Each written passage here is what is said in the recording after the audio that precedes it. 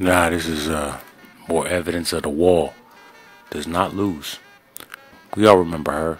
If we're Some of us aren't old enough to, but if you don't know who that is, that's Brenda from Cooley High.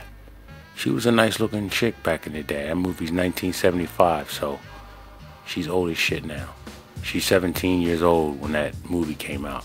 So she's 17 years older than me, so she's 62 years old now. And the wall claimed for her. She didn't get any more acting roles in Hollywood since that. She probably didn't want to join the Hollywood elite and do them sacrifices and rituals and all that kind of stuff, so Hollywood blackballed her. But she was extremely nice looking. But she goes from looking like Eva Mendes to looking like an old washed out white woman.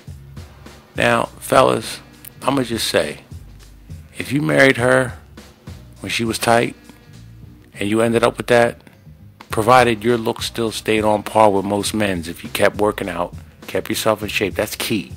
Working out, staying in shape, drinking water, that's key to the aging process with men, because our bodies don't get busted out with children. A man can have 3 kids and a woman can have 3 kids, but the man's body doesn't show any type of effects at all.